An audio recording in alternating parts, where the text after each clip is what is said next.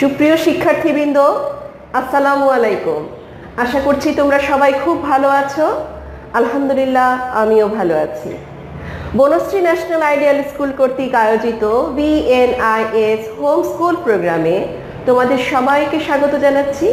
আমি সাবিনা ইয়াসমিন, সহকারী শিক্ষক বিজ্ঞান। শিক্ষার্থীরা, আজকে আমি সপ্তম শ্রেণীর বিজ্ঞান বিষয়ে অধ্যায় 10 বিদ্যুৎ ও চৌম্বকের ঘটনা, এই অধ্যায় থেকে আজকে আমার প্রথম ক্লাস হবে এবং সপ্তম শ্রেণীর বিজ্ঞান বিষয়ের আজকে 8 নম্বর ক্লাসটি হবে। তাহলে শিক্ষার্থীরা, আলোচনা শুরু করছি। আজকে তো আমাদের আলোচনার বিষয় হচ্ছে আধান বা চার্জের উৎপত্তি। আধান বা চার্জের উৎপত্তি, এটা জানার জন্য আধানটা কি জিনিস সেটা আগে আমাদেরকে জানতে হবে, তাই না? আধান কি? এখন আধান জানার আগেও কিন্তু আরেকটা জিনিস আমাদের জানতে হবে, সেটা হচ্ছে পরমাণু বা অনুপরমাণু কিভাবে গঠিত সেটা। এই পৃথিবীতে 118টি পরমাণু আছে, যার মধ্যে 83টি পরমাণু হলো টেকসই। এই 83টি পরমাণু দিয়ে লক্ষ লক্ষ অণু গঠিত হয়েছে। যেমন 2 অণু হাইড্রোজেনের সাথে 2 পরমাণু হাইড্রোজেনের সাথে 1 পরমাণু অক্সিজেন মিলে পানি গঠিত হয়, তাই না? ঠিক তেমনি আবার হলো ধরো 1 পরমাণু সোডিয়াম এবং 1 পরমাণু ক্লোরিন মিলে খাওয়ার লবণ গঠিত হয়। আবার 1 পরমাণু কার্বন এবং 4 মানে হাইড্রোজেনের 4টি পরমাণু মিলে এই যে রান্না করার যে গ্যাস, সেই গ্যাস উৎপন্ন হয়। তাহলে আমরা বুঝতে পারছি যে পরমাণুগুলো দিয়েই সব কিছু আসলে গঠিত। এখন এই পরমাণুগুলো আবার কি দিয়ে গঠিত? এই পরমাণুগুলো হচ্ছে ইলেকট্রন, প্রোটন এবং নিউট্রন, এই 3টি কণার সমন্বয়ে পরমাণুটা গঠিত। এখন এই পরমাণুর মধ্যে 3টি কণা থাকে, 3টি কণিকা থাকে। একটা হচ্ছে ইলেকট্রন, প্রোটন এবং নিউট্রন। তার মধ্যে যদি একটু খেয়াল করো, এই যে আমি একটা এখানে পরমাণুর ইলেকট্রন বিন্যাস চিত্র এঁকে এনেছি তোমাদের জন্য। খেয়াল করো, এটা হচ্ছে পরমাণুর নিউক্লিয়াস। পরমাণুর কেন্দ্রে যে জিনিসটা থাকে সেটা হচ্ছে পরমাণুর নিউক্লিয়াস। আর এই নিউক্লিয়াসকে ঘিরে একটা কক্ষপথে ইলেকট্রনগুলো নির্দিষ্ট কক্ষপথে ঘুরতে থাকে। এই হলো পরমাণুর কিন্তু গঠন। তাহলে পরমাণুর কেন্দ্রে যে নিউক্লিয়াসটা আছে, এই নিউক্লিয়াসটা কিন্তু আবার 2টি কণা দ্বারা গঠিত। একটা হচ্ছে প্রোটন আর একটা হচ্ছে নিউট্রন। এই যে প্রোটন এবং নিউট্রন দ্বারা নিউক্লিয়াসটা গঠিত, এই নিউক্লিয়াসটা কিন্তু কি চার্জযুক্ত বলো তো? ধনাত্মক চার্জযুক্ত। অর্থাৎ এই দেখো আমি পজিটিভ চিহ্ন দিয়ে রেখেছি। পজিটিভ চার্জটা কেন? কারণ হচ্ছে এখানে যে প্রোটন আছে, এই প্রোটনটা হচ্ছে ধনাত্মক চার্জ বিশিষ্ট বা পজিটিভ চার্জ বিশিষ্ট। আর এখানে যে নিউট্রন আছে, নিউট্রনের কোনো কিন্তু চার্জ নেই। নিউট্রনটা হলো চার্জহীন। তাহলে এই নিউক্লিয়াসের মধ্যে আমরা একটু আগে বললাম যে নিউক্লিয়াসটা প্রোটন এবং নিউট্রনের সমন্বয়ে গঠিত। সেখানে প্রোটন হলো পজিটিভ চার্জযুক্ত আর নিউট্রনের কোনো চার্জ নেই। কাজেই নিউক্লিয়াসটা কি চার্জযুক্ত হয়ে গেল? পজিটিভ চার্জযুক্ত, অর্থাৎ ধনাত্মক চার্জযুক্ত। প্রোটনের চার্জ যেহেতু পজিটিভ, এই কারণে নিউক্লিয়াসটাও পজিটিভ চার্জযুক্ত হয়ে গেল। তাহলে আমরা জানলাম যে নিউক্লিয়াসটা পজিটিভ কেন হলো, কারণ নিউক্লিয়াস প্রোটন এবং নিউট্রন দ্বারা গঠিত। যে প্রোটনটা হলো পজিটিভ চার্জযুক্ত আর নিউট্রনটা চার্জ নিরপেক্ষ বা চার্জহীন। এই কারণে নিউক্লিয়াসটা প্রোটনের পজিটিভ চার্জের কারণেই নিউক্লিয়াসটা ধনাত্মক বা পজিটিভ চার্জযুক্ত। আশা করি বুঝতে পারলে। এরপর দেখো, একটা পরমাণুতে যতগুলো প্রোটন থাকে ঠিক ততগুলোই কিন্তু ইলেকট্রন থাকে। এটা খুবই একটা গুরুত্বপূর্ণ কথা, তোমাদের খুব ভালো করে মনে রাখতে হবে। একটা পরমাণুতে যতগুলো প্রোটন থাকে ঠিক ততগুলোই ইলেকট্রন থাকে। কিন্তু একটাই পার্থক্য, ইলেকট্রনগুলো নেগেটিভ বা ঋণাত্মক চার্জযুক্ত আর প্রোটনগুলো পজিটিভ বা ধনাত্মক চার্জযুক্ত, কিন্তু সংখ্যা কিন্তু একই।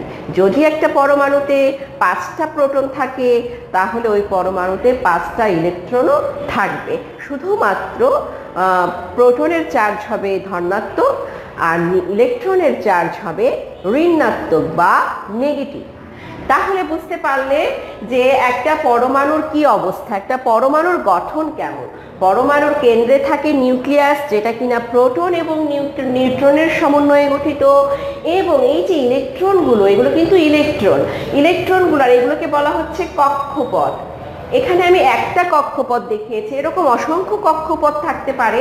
তোমার পরমাণুর সংখ্যার উপর সেটা নির্ভর করবে, কতগুলো পরমাণু সেইভাবে কক্ষপথগুলো কিন্তু বাড়তে থাকবে, এবং এক একটা কক্ষপথে নির্দিষ্ট সংখ্যক ইলেকট্রন থাকবে।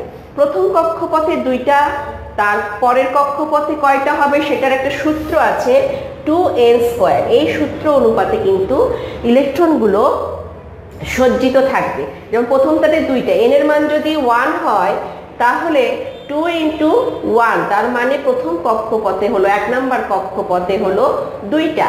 2 নম্বর কক্ষপথে কত হবে, n এর মান তখন 2 হবে। তাহলে 2 গুণন n এর মান 2 হলে 2 গুণন 2 সমান সমান 2 গুণন 2, আর উপরে স্কোয়ার আছে, তার মানে কত হলো 2 × 2 = 4, 4 × 2 = 8। তার মানে 2 নম্বর কক্ষপথে ইলেকট্রন থাকবে হলো 8টা। এইভাবে করে তুমি যে প্রত্যেকটা কক্ষপথে, এগুলোকে কক্ষপথ বলা হচ্ছে, ইংলিশে অরবিট বলা হয়, এক একটা অরবিটে কয়টা ইলেকট্রন থাকবে সেটা তুমি এই সূত্র দিয়ে বের করতে পারবে, যেখানে কিনা n এর নাম্বার হচ্ছে কক্ষপথের নাম্বার।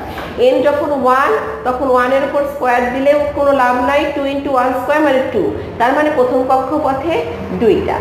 দ্বিতীয় কক্ষপথে কয়টা থাকবে, 2 × 2 এর উপর 2 নম্বর কক্ষপথের জন্য 2, তাহলে 2 এর উপর স্কোয়ার, 2 × 2 = 4 × 2, তার মানে 4 × 2 = 8।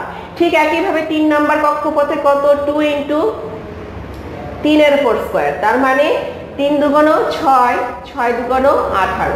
তাহলে 3 নম্বর কক্ষপথে হবে 18টা ইলেকট্রন। এইভাবে কিন্তু ইলেকট্রনগুলো পর্যায়ক্রমে নির্দিষ্ট কক্ষপথে সাজানো থাকবে, কিন্তু প্রোটন এবং নিউট্রন থাকবে পরমাণুর কেন্দ্রে।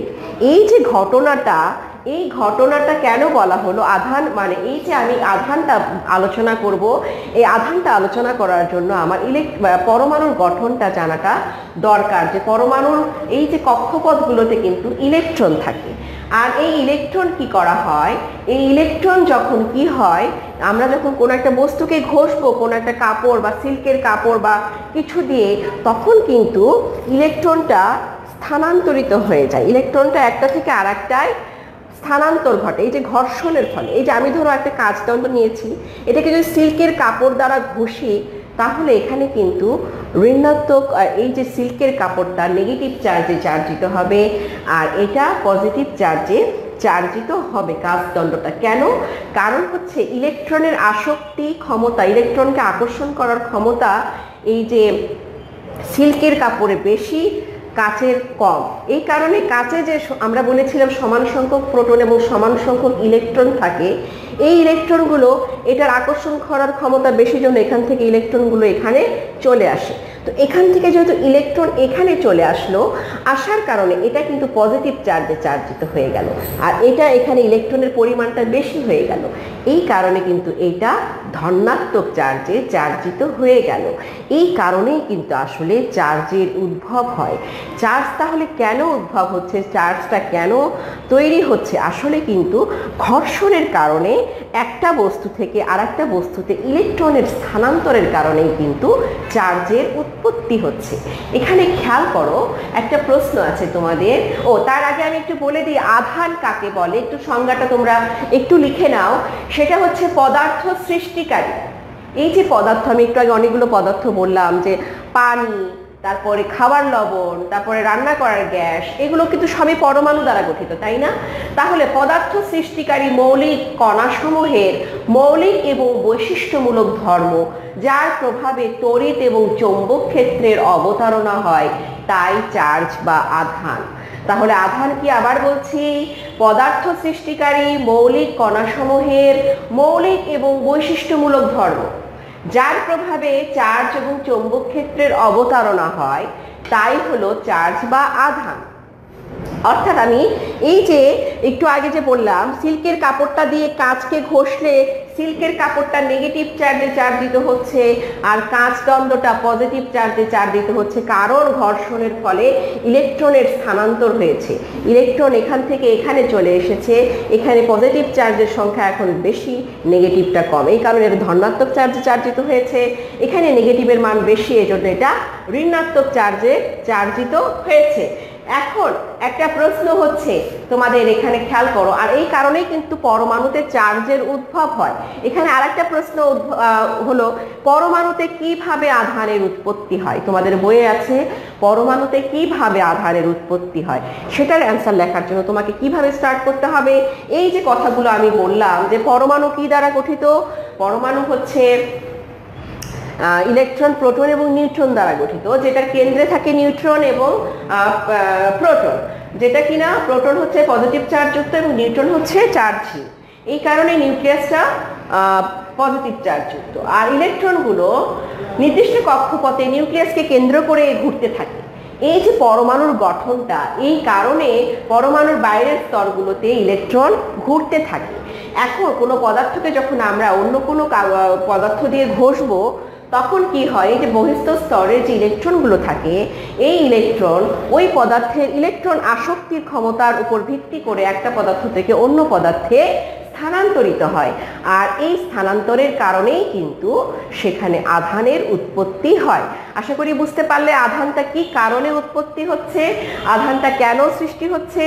ঠিক একইভাবে আমরা যখন কোনো একটা ফ্লানেলের কাপড়, তোমরা শীতের সময় একটু নরম নরম তুলার মতো কাপড় যেগুলোকে, ওগুলোকে বলা হয় ফ্লানেলের কাপড়, ওই কাপড়গুলোকে যখন আবার প্লাস্টিকের দণ্ড দ্বারা আমরা ঘষবো তখন ফ্লানেলের কাপড়টা নেগেটিভ চার্জে চার্জিত হয় এবং ফ্লানেলের কাপড়টা পজিটিভ চার্জে চার্জিত হয় এবং ওই প্লাস্টিকের দণ্ডটা তখন আবার নেগেটিভ চার্জে বা ঋণাত্মক চার্জে চার্জিত হয়। কারণ হচ্ছে ওই ফ্লানেলের কাপড় থেকে ইলেকট্রন প্লাস্টিকের দণ্ডে চলে যায়, কারণ ফ্লানেলের কাপড়ের ইলেকট্রন আকর্ষণ করার ক্ষমতাটা হলো কম ওই প্লাস্টিকের দণ্ডের চাইতে, এই কারণে ইলেকট্রনগুলো প্লাস্টিকের দণ্ডে চলে যায়, এই জন্য ফ্লানেলের কাপড়টা ধনাত্মক চার্জে চার্জিত হয় আর হলো প্লাস্টিকের দণ্ডটা ঋণাত্মক চার্জে চার্জিত হয়। এখন খেয়াল করো এখানে তোমাদের আরেকটা প্রশ্ন আছে, তোমাদের বইয়ে আরেকটা প্রশ্ন আছে যে পরমাণু চার্জ নিরপেক্ষ কেন। চার্জ নিরপেক্ষ মানে এটার কোনো চার্জ নেই। একটু আগে আমি বললাম এগুলোর প্রত্যেকটার কিন্তু চার্জ আছে, তাই না, কিন্তু একটা পরমাণু চার্জ নিরপেক্ষ কেন? এটার কারণ হচ্ছে পরমাণুতে একটু আগে আমি বললাম পরমাণুর নিউক্লিয়াসে থাকে প্রোটন এবং ইলেকট্রনগুলো নির্দিষ্ট কক্ষপথে ঘুরতে থাকে, কিন্তু পরমাণুতে আমরা বলেছি প্রোটন হচ্ছে ধনাত্মক চার্জযুক্ত এবং ইলেকট্রন হচ্ছে ঋণাত্মক চার্জযুক্ত। এখন একটা পরমাণুতে যেই কয়টি প্রোটন থাকে ঠিক সেই কয়টি কিন্তু ইলেকট্রন থাকে। এই যে কয়টি প্রোটন এবং সেই কয়টি ইলেকট্রন থাকার কারণে পজিটিভ এবং নেগেটিভ মিলে দুইটা নিষ্ক্রিয় হয়ে গেল, অর্থাৎ সমান সংখ্যক পজিটিভ এবং সমান সংখ্যক নেগেটিভ মিলে একটা আর একটাকে নিষ্ক্রিয় করে ফেলে। এই কারণে একটা নিউক্লিয়াস বা একটা পরমাণু চার্জ নিরপেক্ষ বা চার্জহীন হয়ে থাকে, অর্থাৎ পরমাণু চার্জ নিরপেক্ষ এই কারণ হচ্ছে পরমাণুতে সমান সংখ্যক নিউট্রন এবং ইলেকট্রন এবং সমান সংখ্যক প্রোটন থাকে, যাদের একজনের চার্জ নেগেটিভ আর একজনের পজিটিভ। আশা করি বুঝতে পারলে পরমাণু কেন চার্জ নিরপেক্ষ। এরপর দেখো একটা তোমাদের টপিক আছে বইয়ে, আধান বা চার্জের ধর্ম। আধান বা চার্জের ধর্ম, এটা একটু আগে আমি তোমাদের বলে দেওয়ার চেষ্টা করেছি কাচের আর সিল্কের কাপড় দিয়ে। তোমাদের বইয়ে আছে একটা চিরুনিকে যখন পশমি কাপড় দিয়ে ঘষা হবে, ধরো এই চিরুনিটাকে একটা পশমি কাপড় দিয়ে ঘষে একটা সুতার সাহায্যে এখানে ঝুলিয়ে দিয়েছি, ঝুলিয়ে দেওয়ার পরে এটা কিন্তু পশমি কাপড় দিয়ে ঘষার ফলে এটাতে একটা চার্জের আবির্ভাব হয়েছে। একটু আগে বলেছি ঘষার ফলে ইলেকট্রন একটা থেকে আরেকটায় স্থানান্তরিত হয় এবং তখনই কিন্তু সেটা নেগেটিভ বা পজিটিভ চার্জে চার্জিত হয়। এখন পশমি কাপড় দিয়ে এটাকে যখন ঘষার পর এটাকে ঝুলিয়ে দিলাম, এমনভাবে ঝুলাতে হবে যেন এটা অন্য আর কোনো কিছুর সাথে লেগে না থাকে। এখন দেখো আরেকটা চিরুনিকে ওই একই পশমি কাপড় দিয়ে ঘষে এটার কাছে যখন ঝুলিয়ে রাখবো দেখা যাবে দুইটা চিরুনি দুই দিকে সরে যাচ্ছে। তার কারণ হলো এখানে যেহেতু একই কাপড় দিয়ে আমি দুইটাকেই ঘষেছি, এই বৈশিষ্ট্যের কারণে এই পশমি কাপড়ের জন্য দুইটাতে একই চার্জের উদ্ভব হয়েছে। একই চার্জের উদ্ভব হওয়ার কারণে দুইটা বিপরীত দিকে চলে গিয়েছে। এ থেকে আমরা কি বলতে পারি? এই থেকে আমরা বলতে পারি সমধর্মী চার্জ পরস্পরকে বিকর্ষণ করে, অর্থাৎ একই ধরনের চার্জ পরস্পরকে দূরে ঠেলে দেয়। এটা থেকে আমরা এটাই বুঝতে পারি সমধর্মী চার্জ পরস্পরকে বিকর্ষণ করে। এরপর দেখো আরেকটা পরীক্ষা আছে তোমাদের বইয়ে, সেটা হলো কি একটা উলের সোয়েটার। একটা উলের সোয়েটারে যদি তুমি দুইটা বেলুনকে ঘষো, ধরো একটা উলের সোয়েটার, এখানে দেখো একটা বেলুনকে ঘষা হচ্ছে উলের সোয়েটার দিয়ে, দেখা যাবে এই বেলুনটা এই উল দিয়ে ঘষার কারণে এটার মধ্যে আধানের উৎপত্তি হবে, তাই না? এই আধানের কারণে আবার ধরো এই দুইটা বেলুনকেই আমি উলের কাপড় দিয়ে ঘষেছি, তার মানে কি হলো, এই যে চিরুনির মতো দুইটাতে কিন্তু একই ধরনের আধান হবে, তাই না শিক্ষার্থী? এটাতে যে আধান এটাতেও ঠিক একই আধান হবে। দুইটা কিন্তু পরস্পরকে কাছাকাছি আনলে দুইটা পরস্পরকে দেখবে দূরে সরে দিচ্ছে। তার কারণ কি? তার কারণ হলো সমধর্মী চার্জ পরস্পরকে বিকর্ষণ করে। কিন্তু এই বেলুনটাকে যখন তুমি উলের সোয়েটারের সাথে লাগাবে তখন দেখবে উলের সোয়েটারকে সেটা টেনে ধরছে। কেন টেনে ধরছে? কারণ এই যে উলের সোয়েটারে ঘষার কারণে এই বেলুনে যে চার্জের উৎপত্তি হয়েছে দুইটা এখন বিপরীত চার্জ হয়ে গিয়েছে, কারণ এটা থেকে এটা যে চার্জ পেয়েছে এটা তার অপোজিট চার্জ। এই কারণে দুইটা বিপরীতধর্মী চার্জ পরস্পরকে আকর্ষণ করছে। এই কারণে কিন্তু বেলুন এবং উলের কাপড় পরস্পর লেগে থাকবে। তার এই ঘটনার ফলে আমরা কি বুঝতে পারলাম? আমরা বুঝতে পারলাম বিপরীতধর্মী চার্জ পরস্পরকে আকর্ষণ করে, অর্থাৎ পজিটিভ এবং নেগেটিভ দুইটা পরস্পরকে আকর্ষণ করছে বা কাছে নিয়ে আসবে, আর পজিটিভ পরস্পরকে বিকর্ষণ করবে, বা নেগেটিভ পরস্পরকে বিকর্ষণ করবে বা দূরে ঠেলে দেবে। তাহলে আমরা আধান বা চার্জের ধর্ম জানলাম দুইটা ধর্ম, একটা সমধর্মী চার্জ পরস্পরকে আকর্ষণ করে এবং বিপরীতধর্মী চার্জ সমধর্মী চার্জ পরস্পরকে বিকর্ষণ করে এবং বিপরীতধর্মী চার্জ পরস্পরকে আকর্ষণ করে। তাহলে তোমরা বুঝতে পারলে আজকের আলোচনায় আমরা তিনটা টপিক আলোচনা করলাম। আধান কি, পরমাণু চার্জ নিরপেক্ষ কেন, আরেকটা শিখলাম পরমাণুতে আধান কিভাবে উৎপত্তি হয় এবং আধান বা চার্জের ধর্ম। এই চারটা আমরা জিনিস আজকের টপিক থেকে শিখতে পারলাম। এখন শিক্ষার্থীরা তোমাদের বাড়ির কাজ থাকবে, একটু খেয়াল করো। তোমাদের বাড়ির কাজ থাকবে, বাড়ির কাজ নাম্বার 8, হোমওয়ার্ক 8। খেয়াল করো, আধান কি, এইটা আমি লিখে দিয়েছি। আধান কি এই সংজ্ঞাটা তোমরা লিখবে। আর কি, পরমাণু চার্জ নিরপেক্ষ কেন, এটাও আমি লিখে দিয়েছি। পরমাণু চার্জ নিরপেক্ষ কেন, এটা জ্ঞানমূলক, এটা অনুধাবনমূলক। এই দুইটা প্রশ্ন তোমরা তোমাদের বিজ্ঞান HW খাতায় লিখবে এবং তোমাদের নিজ নিজ ভবনে অভিভাবকের মাধ্যমে প্রত্যেক রবিবার সকাল 8টা থেকে বিকাল 4টার মধ্যে তোমাদের HW খাতাগুলো পৌঁছে দিবে। এই HW খাতাগুলো আমরা দেখব এবং এর উপর কিন্তু তোমাদের সিটি ডায়েরি এবং শৃঙ্খলার নাম্বার হিসেবে নাম্বার প্রদান করব, যেই নাম্বার কিনা তোমাদের মূল বিজ্ঞান বিষয়ের সাথে বার্ষিক পরীক্ষায় যোগ হবে। তাহলে শিক্ষার্থী এবার কিন্তু HW করা খুবই জরুরি। তাহলে বাসায় খুব ভালো করে পড়াগুলো দিয়েছি, এই পড়াগুলো খুব মনোযোগ দিয়ে পড়বে, লিখবে এবং ভালো থাকবে। এরপর আরেকটা ক্লাস নিয়ে তোমাদের সামনে উপস্থিত হব। আল্লাহ হাফেজ।